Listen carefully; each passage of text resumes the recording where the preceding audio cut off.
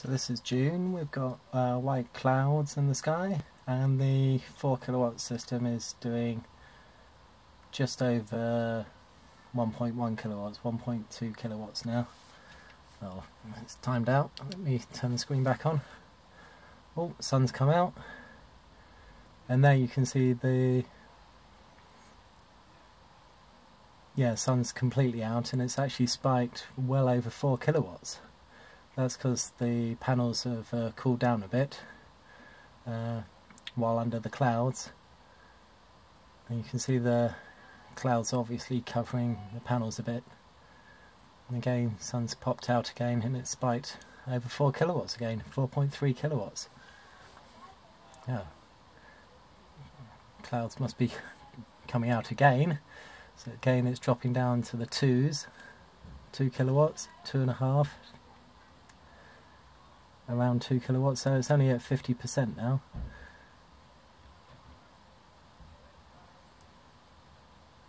And I guess the sun's come out again.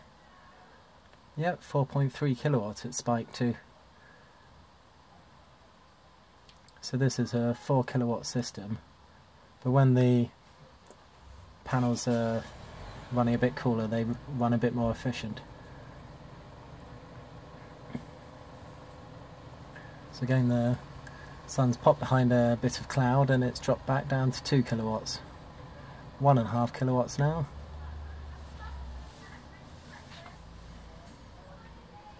So yeah, this is the type of output you're going to see on a summer's day when you've got some white cloud and blue sky. So you're going to get a lot of variation between 1 and 4 kilowatts. Again, the sun's out, and the panels are probably cooling down a bit now. So yeah, if the sun was out full, I think you're going to see 3.8 kilowatts, 3.7, and even less as the panels age and degrade or get covered with a bit of moss. So yeah, the sun's back behind the cloud, and it's back down to only 1.3 kilowatts. So this is a really good reason why you should always install more than 4 kilowatts if you can. You should always try and install as much as you can fit on your roof, and how much you can afford. So yeah, it was down below 2 kilowatts again when the cloud came over, and still spiking below 2 kilowatts when the clouds come over. And this is, well, the time zone's wrong there, so it's actually 20 past 12 in mid-June. So the sun's we're getting towards the longest days of the year. You're going to get as much sun as the UK's ever going to get, really, in terms of hours and the height of the sun. So in terms of testing the system, this is going to be your best power around June, July.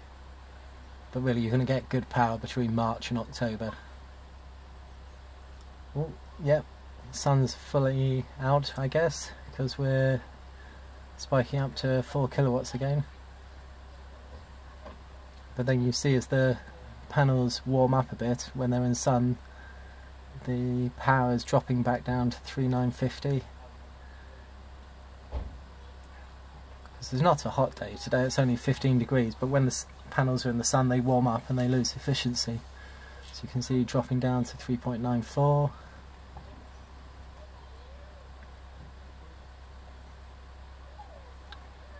I'm actually quite impressed. I thought now that the system's 3-4 years old, that I wouldn't be seeing 3 or 3.9 kilowatts again. Oh, you can see clouds covering there again, and we're way down to below 1 kilowatt now. Must be a big, thick bit of cloud coming over. So you can imagine now, if you have just turned your kettle on, you're trying to draw over 3 kilowatts of power, and the system's doing less than 1 kilowatt, so you're going to be pulling 2.1 from the grid. This is why it's always best to run all your appliances that are going to be heating water, your dishwasher, your washing machine, tumble dryers use a lot of power as well, kettles during the day, and charging electric cars, especially if you don't have battery storage. But of course, if you had a 8 kilowatt system, you would be doing twice this amount, because this is only a 4 kilowatt system. So if you had an 8 kilowatt system, you'd be drawing from the grid far less than a 4 kilowatt when a cloud comes over and your appliances are using lots of power.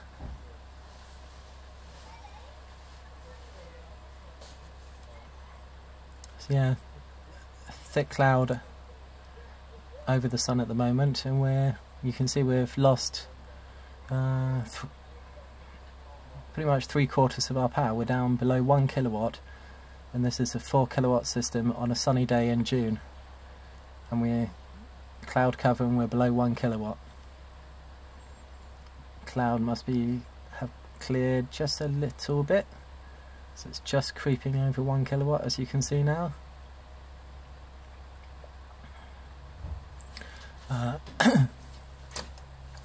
You can go into the, well, sun must be coming out, we're spiking up towards 4 kilowatts again.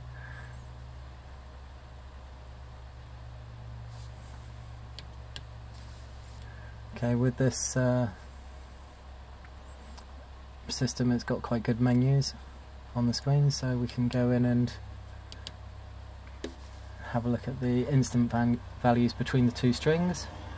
So number of operating hours today, 7.7, so yeah, it's 12:30, so it started. Noticing the sun about just after 5 o'clock this morning, but yeah, as I said, we are June. So PV1 is the first string of 7 panels, and PV2 is the second string of 7 panels, so altogether 14 panels, each rated at 285 watts. 14 times 285 is, can't do the maths in my head, but it's about 4 kilowatts. What I've always thought was a bit curious is that PV2 is always slightly less power than PV1, but when I inquired about it, I was told that the inverter overhead is drawn from PV2, which sounded like a bit of a weird excuse, but yeah, PV2 has always been slightly less power than PV1. If I go back to that menu, there's some more things I can talk about. So what you actually see is that the voltage will stay the same most of the time, and it's actually when the sun goes in and out, the ampage reduces.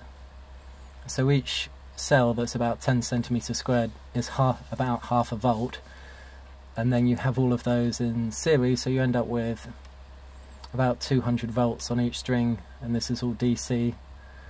And then so the top two lines are the DC, and then what it's outputting is the AC, so 250 volts, 15 amps, about 3.8 kilowatts, so that 3.76 kilowatts is the same as we're seeing on the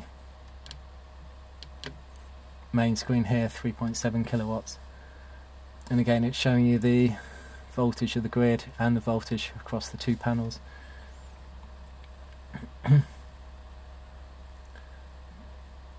So that was a bit strange. There's a 20 volt difference between the two strings about a minute ago, but now they're back showing the same. Hope that doesn't mean that one of the panels is a bit dodgy, but I'll have to monitor that, but that looks okay. Okay, well, I'll stop this video there.